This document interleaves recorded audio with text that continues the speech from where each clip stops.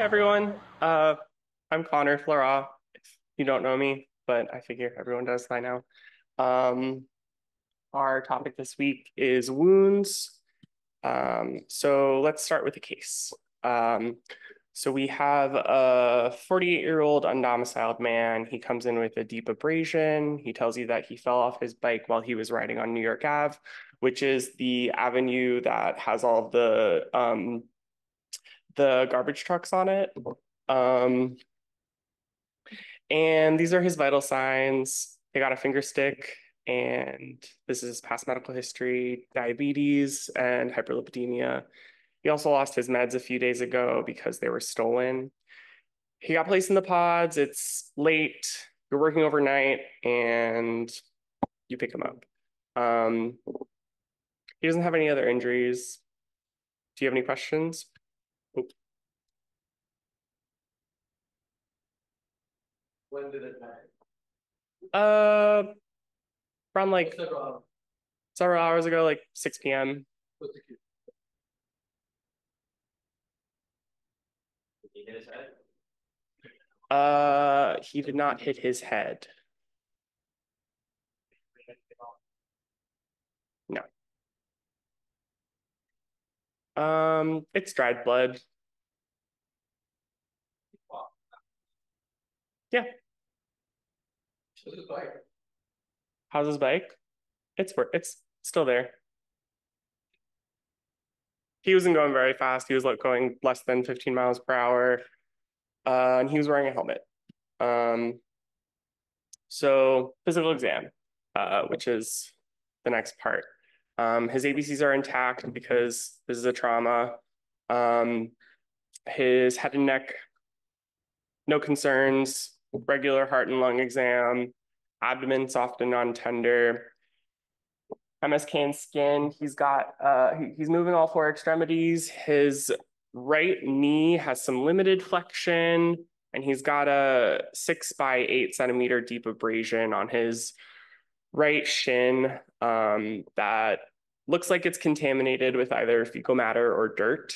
And he has no focal neurodeficits. What do you want to do?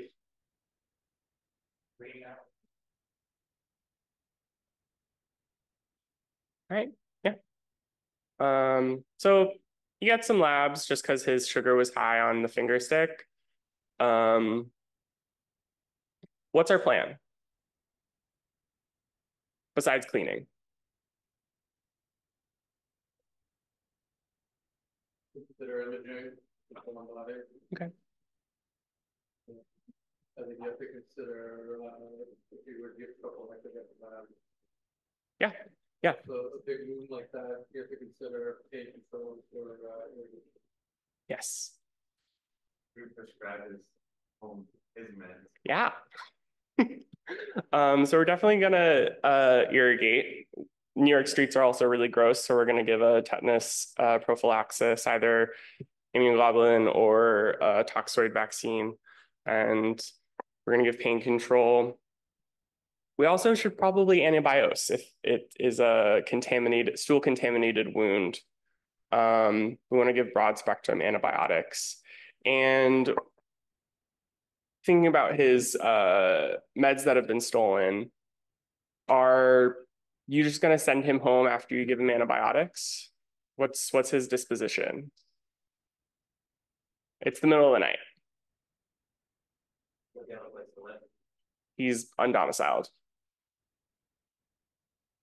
Consult social work. So we want to think about like making sure he has a way to get the antibiotics, or at least give him a first dose, because he is someone who has a high likelihood of moving on to getting a more severe infection, um, because he might not be able to take all of his medications. So the topic of my clinical pearl is, when is acute wound antibiosis appropriate and warranted? Um, so when we talk about wounds, there's different ways to classify. We have acute wounds versus chronic wounds, and then we have open and closed, which we've kind of talked about today. But acute wounds, are basically over the course of the last like 12 to 24 hours. And then a chronic wound is a wound that has been open or longer lasting, and it has an impaired healing process and is a more prolonged and extensive inflammatory phase. This will involve a DQ ulcer, vascular ulcer, diabetic ulcers. Then open versus closed, is there skin breakage or is there not skin breakage? So bugs are everywhere. We're learning more and more about the microbiome of the world and ourselves. But we want to think about colonization versus contamination. Chronic open wounds are considered colonized, and antibiotic therapy should really only be reserved for when we're concerned for imminent infection or current infection. So a chronic uninfected wound should not warrant antibiosis. If we're going to be initiating empiric antibiotics, we're considering the severity trajectory, the likely pathogens based on anatomical source and also contamination source, and expected resistance patterns. And because we want to practice good microbial stewardship, antimicrobial stewardship. This is just a statistic about traumatic wounds in the ED. They have a 3 to 5% infection rate.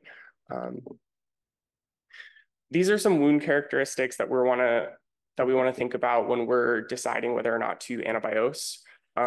Certain mechanisms such as crush, burn, road rash, or bites might ping us to think about antibiosing. Contamination, either visible or if this happened, if there's contamination with fresh water or coastal waters. And then if this happened outside or with a dirty instrument, we want to consider antibiosis. We want to look at how deep did the wound go, if it penetrated down to bone. And then we also, if there's an implanted foreign body that might be difficult to remove, that can potentially serve as a nidus for infection. So that should make us decide whether or not that should make us start to consider antibiosis. And then if there's an open fracture, we are concerned for progression to osteomyelitis. Poorly vascularized areas of the body. If there's a wound in this area, we want to think about potentially antibiosing. If there's a proximity to if there's an exposed joint or proximity to a lymphadematous area, that should also prompt us to consider antibiosis. And then if the wound is in an area that is known to be regularly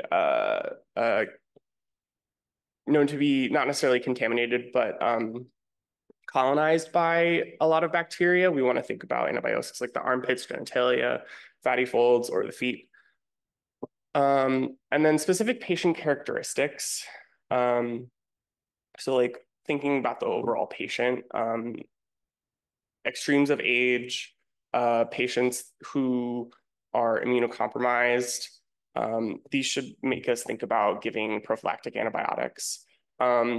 Specifically with immunosuppression, just something that I learned while I was reading. They might not necessarily mount a fever or have a elevated white count, but we can look at their we can look at their glucose levels, and hyperglycemia can be a useful marker for active infection versus whether or not it's just a contaminated wound. Patients with, as far as the clinical picture goes, patients with diabetes, peripheral vascular disease, venous insufficiency, they might be more likely to progress to a more systemic infection. So we should consider antibiosis then as well. And then pregnancy is a relatively immunocompromised state. So we want to be mindful about the safety of the antibiotic that we're considering, but that should also sort of make us start to consider prophylaxis.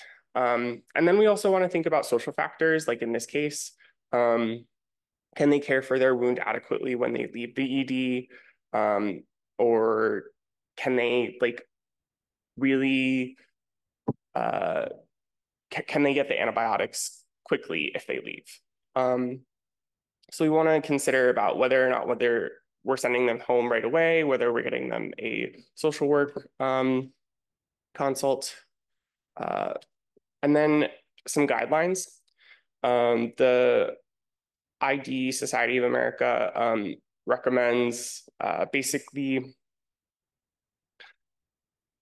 cover for skin flora, and they, sorry, they don't necessarily have a prophylaxis for wounds overall, but they do make recommendations for combat wounds, which kind of um, applies to some ED wounds that we see that are acute, such as like GSWs, fight bites, or stabbings. And their key points are coverage for coag neg staph and Staph aureus, cover for Pseudomonas in eye trauma and burns, and cover for anaerobes when there's peritoneal, thoracic, or CNS penetration. But the gist of it is to for the EMS to cover with sterile bandage, then to irrigate with NS when they come in, and then debride and remove foreign bodies and give cefazolin and antibiotics ideally within 3 hours of the injury. And then these are the recommendations for the actual antibiotics.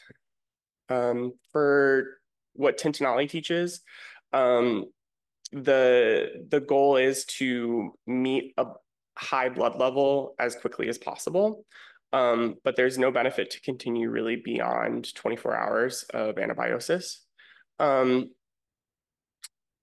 It's stated to start antibiosis before tissue manipulation, which in practice I've never seen that.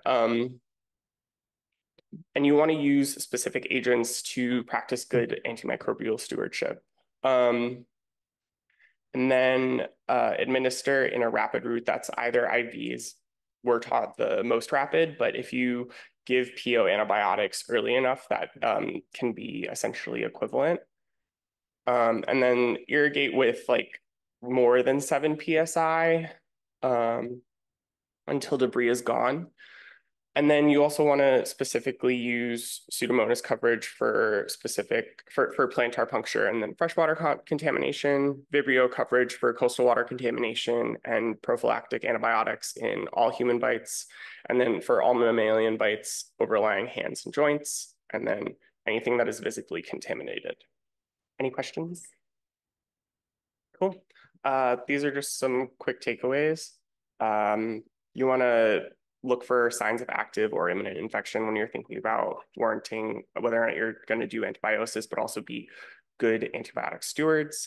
Consider wound characteristics and patient characteristics on deciding whether or not to use antibiotics. And then remember the patient's social situation when you're deciding on disposition. And here's the feedback code.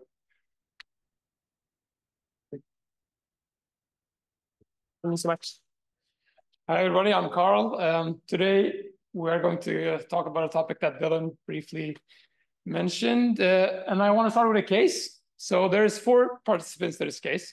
The first one is Max. He's a very good boy. That's good to know. This is Josh. He's also a very good boy.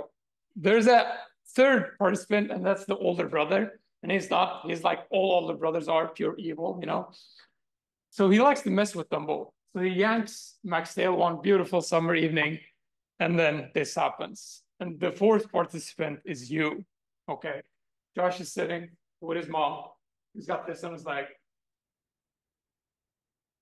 And then, what are we doing?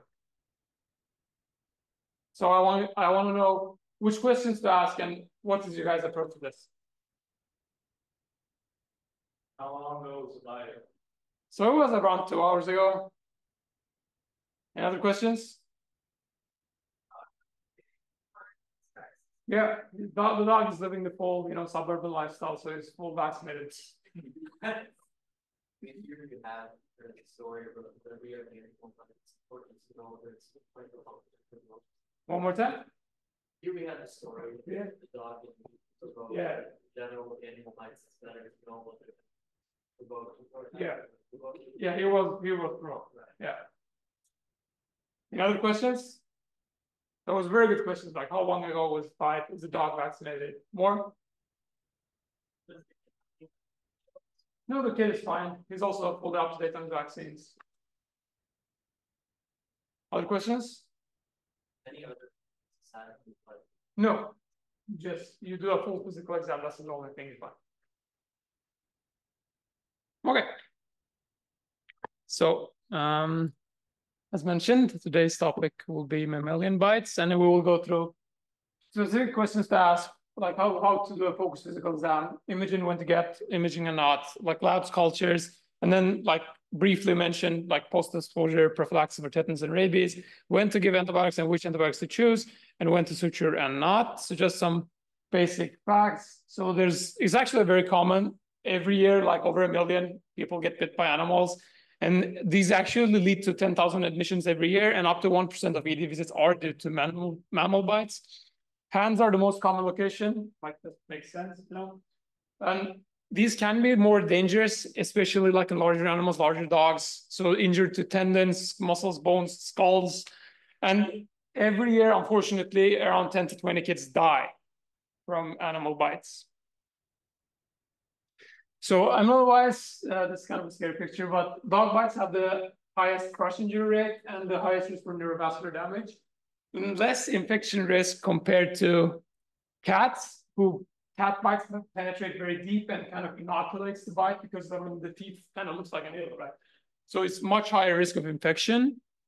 And then the neuropathic animal that Dylan briefly mentioned, rats. So rat bites, they carry this risk of like causing rat bite fever or streptobacillosis, which is covered by penicillin, which is good. We'll come to that. And then the most dangerous mammal to us humans is us, other humans, right? Exactly. So I chose to split here human bites into occlusal bites and fight bites. So occlusal bites are here like just chomp somebody. And these can be signs of child abuse, right? If toddlers bite each other, that's fine. But if like the uncle bites the kid or something, that's not okay.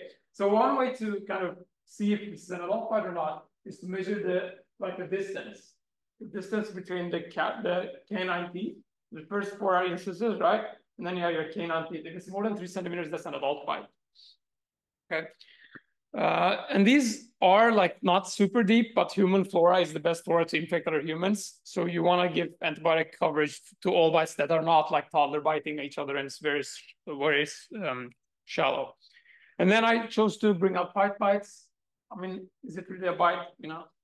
But these get infected a lot, and it's super important to do like a good exam, check all the joints, check all the tendons, right, and provide adequate coverage. And also with all humans, you need to worry about HIV and hepatitis B and other like bloodborne pathogens as well. So specific history questions to ask. We actually mentioned this one.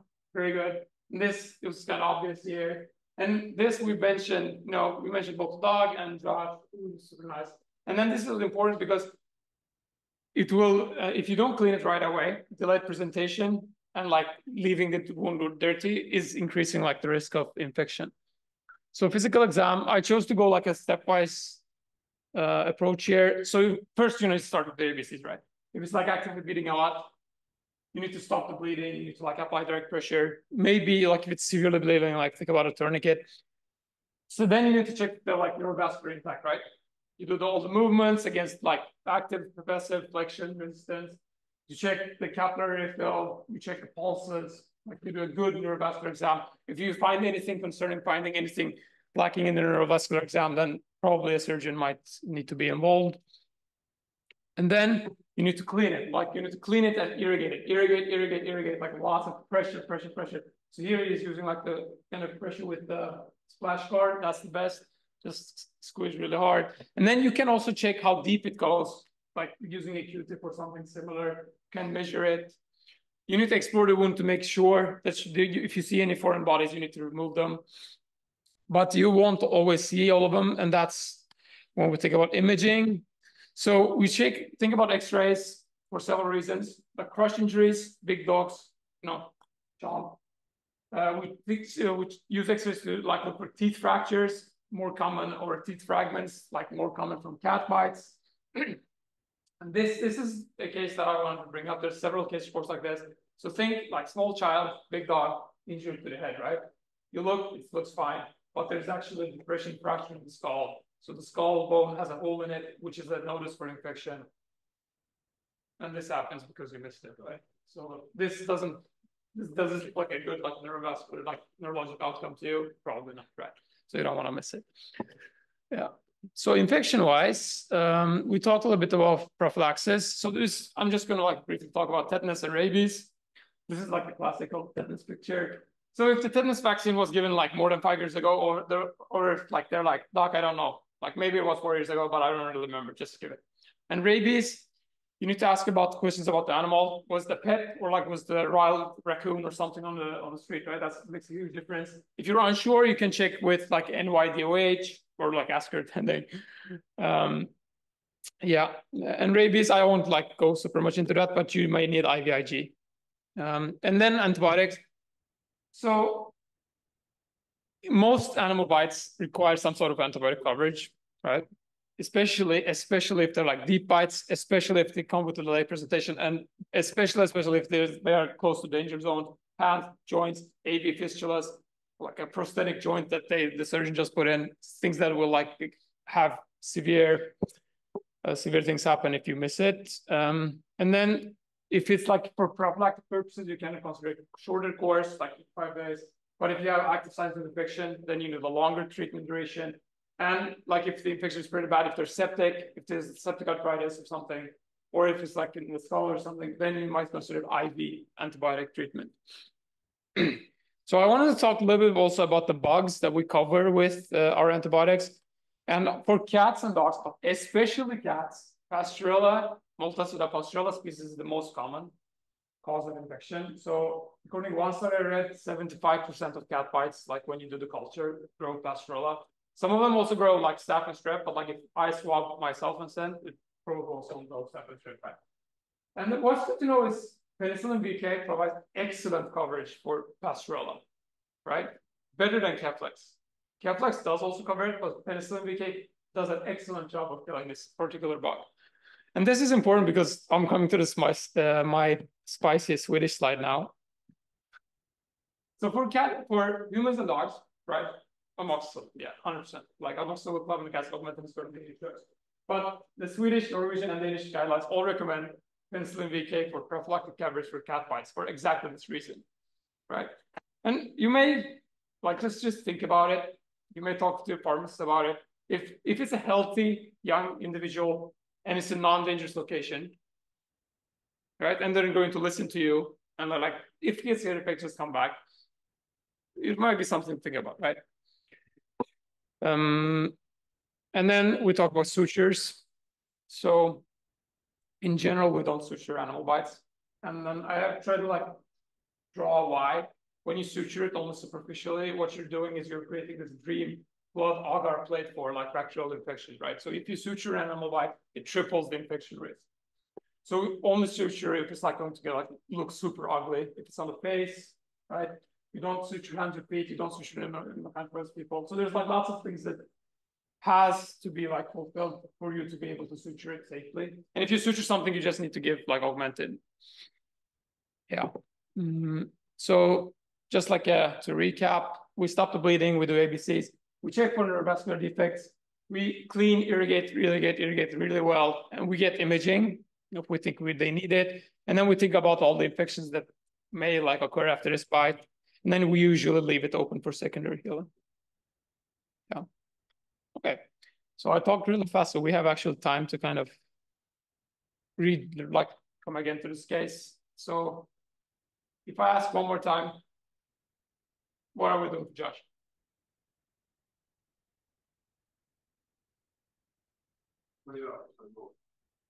One more time.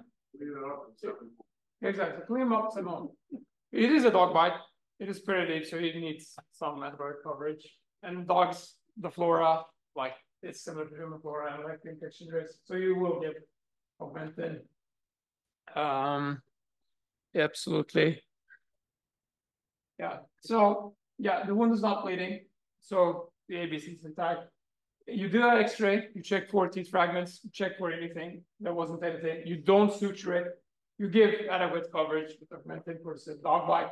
Everybody's vaccinated, dogs vaccinated, cats vaccinated. Nobody needs any more vaccines. You give return precautions, right?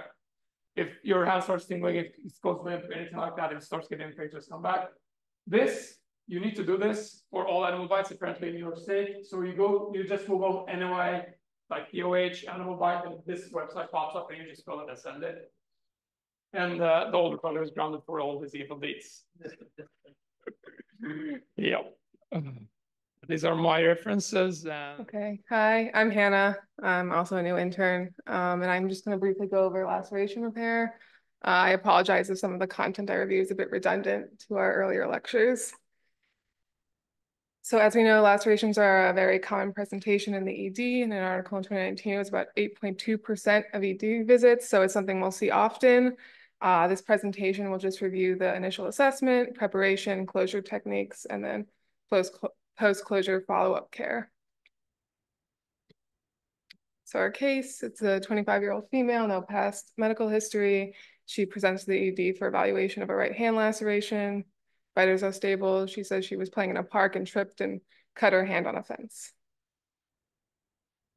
So the initial assessment, you start with like every patient, you want a good history. Things to focus on in lacerations are the mechanism of injury, what caused the cut, is it a material that can fragment, the timing of the injury, how long ago did this happen, any associated symptoms, and also any medical conditions that might have caused the trauma. And you want a good medical history, any comorbid conditions that could change management as well or impair healing times, and then their tetanus immunization status. And then for the physical exam, obviously you want to visualize the wound well. You want to make sure you can see injuries to any underlying structures. You want to do a good neurovascular exam, check for cap refill, pulses, range of motion, strength. So just get a really, as with any patient, a very good history physical exam. Things to consider, anything that'll increase infection risks, like we've talked about before, extremes of age, comorbid conditions, gaping wounds with a lot of contaminant. In a delayed presentation, you could look for signs that infections have already set in, such as abscess, pus, dimpling of the skin. And then, if you're worried about any sort of further injury beyond the laceration, do you need imaging or do you need any consults? So after you've done that, you want to clean and prep the wound. We just sort of covered irrigation, but obviously pressure is really important. High pressure syringe sounds like the best option from the attendings here.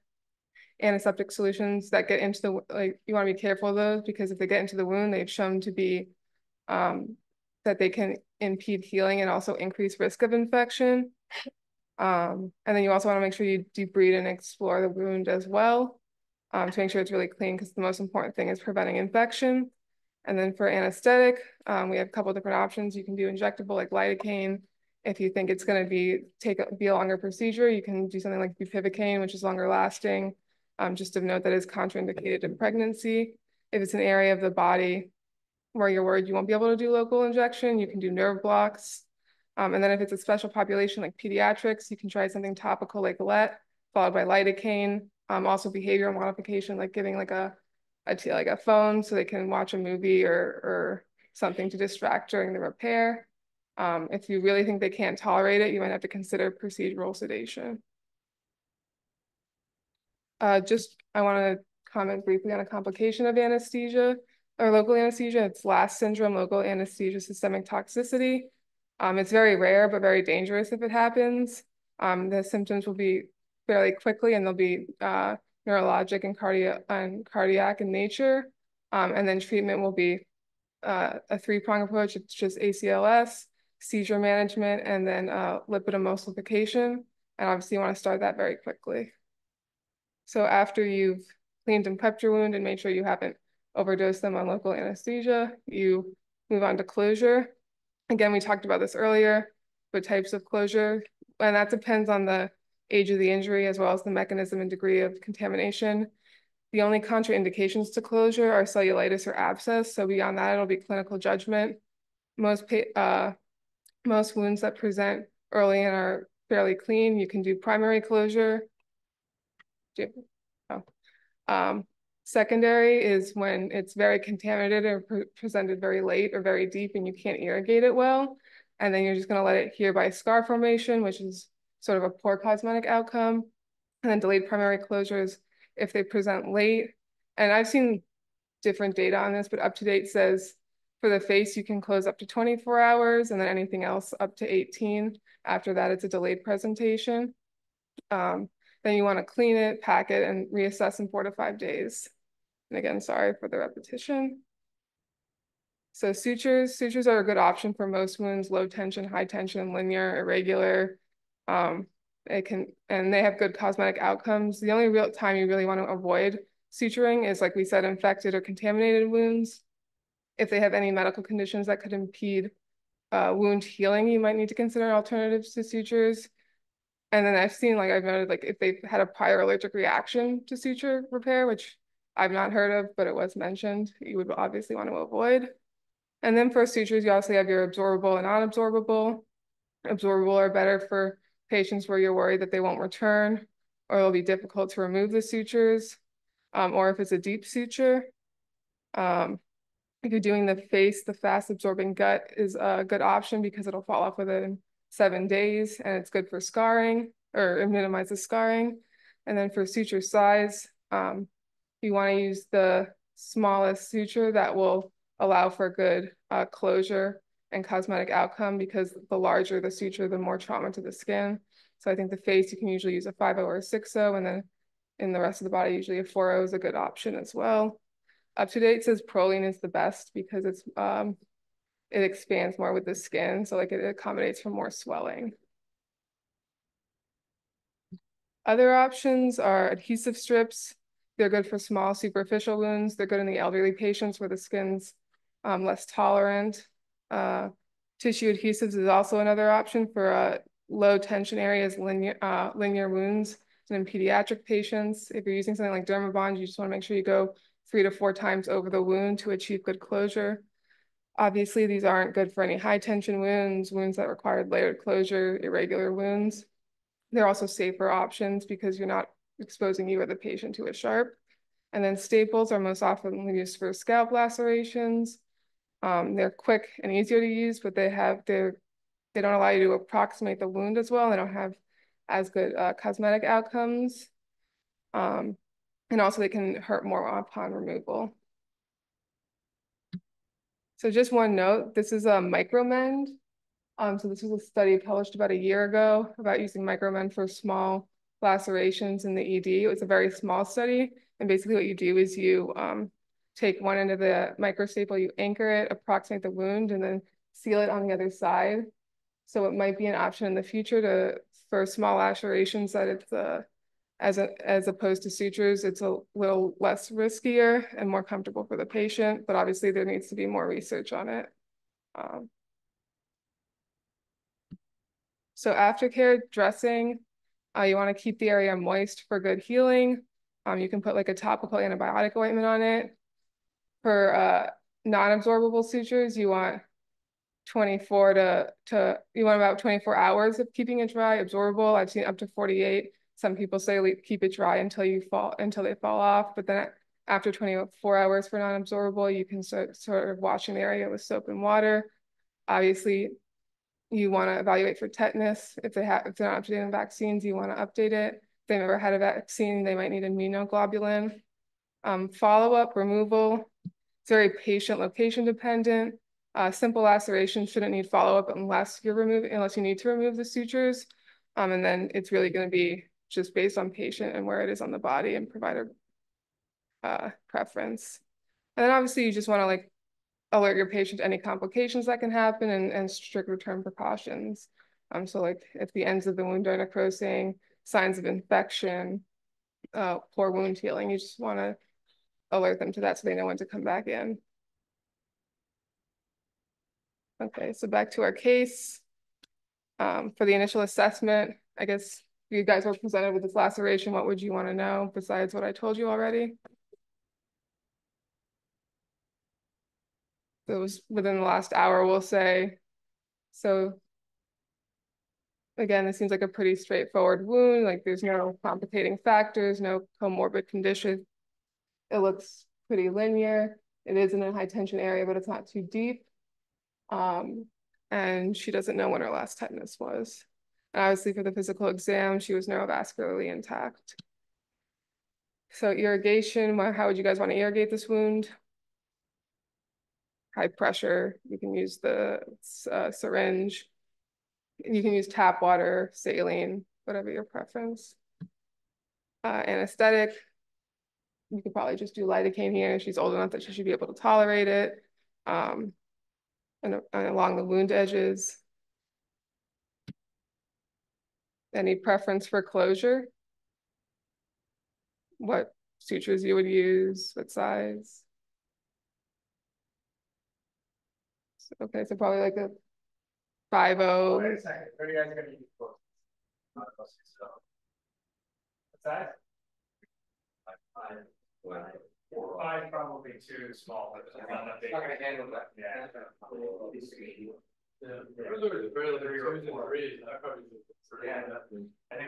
that small. You could get away with freeze problem. It's a high tension area. What it can, the amount of force that the size suture can handle. That spot, it's too high tension. It's not going to handle something small and Would you do like horizontal mattress or something? You could definitely consider in a spot like that doing mattress. Yeah, you definitely could. You don't need them all as mattress. You can put it in one mattress and then do the rest as simple interrupted. Personalized get it together. Yeah, I'm a big fan of placing deep absorbable sutures. In a spot like that, it's not that deep. The problem is the tension, so that the mattress is going to be a lot of people will use the mattress sutures in order to bring the deeper things. I like making when I'm putting in my simple interrupted sutures that is already very shallow when I'm doing it, so it's way less tension on the wound and less of a space for fluid to collect and either infection or just to cause edema to the wound. So if you close that space with these with deep sutures, however many layers you need, it's going to be much easier to put in the simple sutures afterwards, especially in like places like the thigh or the leg or the arm, which can be pretty deep. So you put in several layers of deep, and even on the face, you should probably do it. If you look at I have a friend who's a plastic surgeon. I don't know if he was serious, but he told me once he never does less than 5 layers of closure on the face. I understand why. He also's got loops and glasses or whatever. Okay, but I'm not saying do 5 layers of closure in the face, but honestly, you should probably do, for most wounds, you should probably do at least one absorbable layer. Great, you guys fixed her hand. Good job. They just did simple, interrupted. Any discharge instructions? So 7 to 10 days, topical antibiotics. Yeah. And just so that, like, it doesn't sound like important, but actually measuring the size of the wound and documenting that is actually a big difference. The difference, it goes by size of the wound in terms of billing.